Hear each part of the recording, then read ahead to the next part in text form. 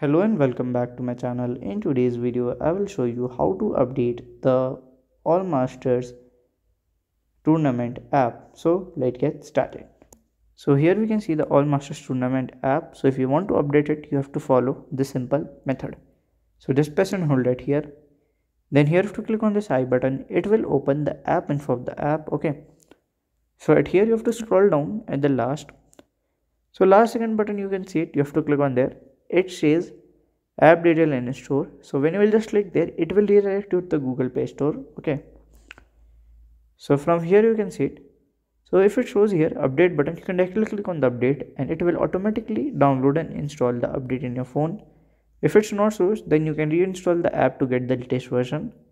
And if you want to rate this app, you can rate from here as well. If you scroll down, you can also read other ratings also. So if you find this video helpful, make sure you like, subscribe and share the video. Thank you for watching.